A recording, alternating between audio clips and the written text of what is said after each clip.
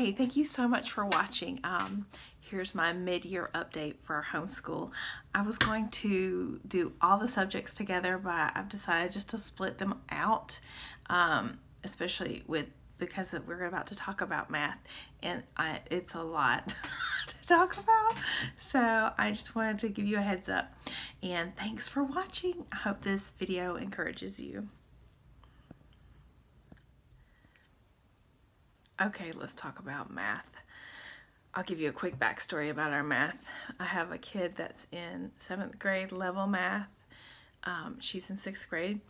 And then my son is in Algebra 2. So this is our 4th year homeschooling. Our first year, we used Saxon for both of them. Second year, we switched to teaching textbooks. And it was a lot less, parent intensive. And then our third year last year we used CTC math, and then this year we switched back to teaching textbooks. So this would be our second year using teaching textbooks. We use the online now, which is now an app that they just launched, and our year started out good. My daughter was doing level 7, like I said, and my son was doing Algebra 2, which of course he doesn't love. I don't think anybody really loves that level of math. Maybe some people do, but he's good in math and strong in math.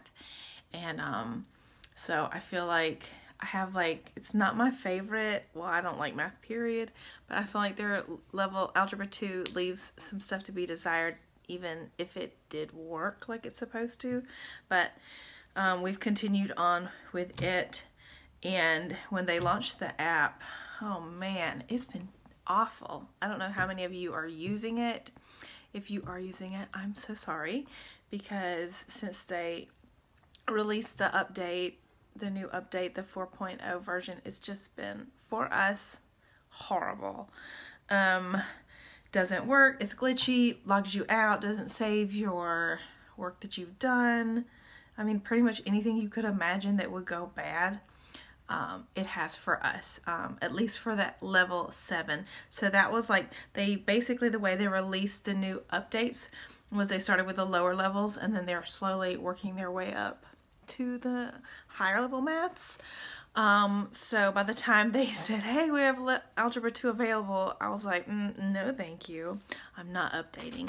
But unfortunately, if you're going to continue to use their math, you will have to update if you're using the online program. And so they were kind enough to send me the old USB version. I thought I brought it in here. I don't know what I did with it, for my son to use, so he's able to continue on with it, but using their old version. And I'm thankful for that, because hopefully we can just get through Algebra 2 without any major problems. But with the level 7, they did not offer a USB. Maybe you can get one, I don't know. But I was so over it that I literally just completely switched my daughter's math curriculum in the middle of the year, which I've never done before. So not at all happy with the way they rolled out their program. Has anybody else had problems? I know people have, because I've seen it all over Facebook and stuff. I feel like we just need to take a minute, if you're using teaching textbooks, to be like, what in the world? They had years to prepare for this. They knew that the Flash was not going to be supported anymore. And I feel like they rolled out an app that wasn't ready, had lots of problems. And I think for some people, depending on what kind of device you're using, you actually still can't even use it. So, boo. But I'm going to stop complaining and show you what we are using, which for my daughter is Math Lessons for Living Education.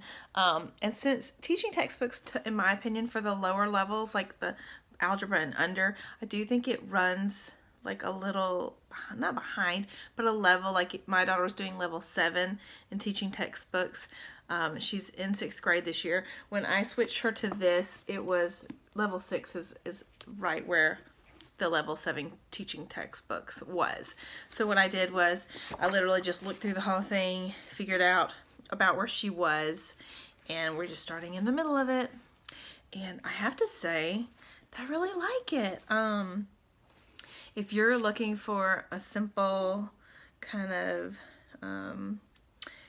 not easy, but simple math to get through, do the basics, I think this is great.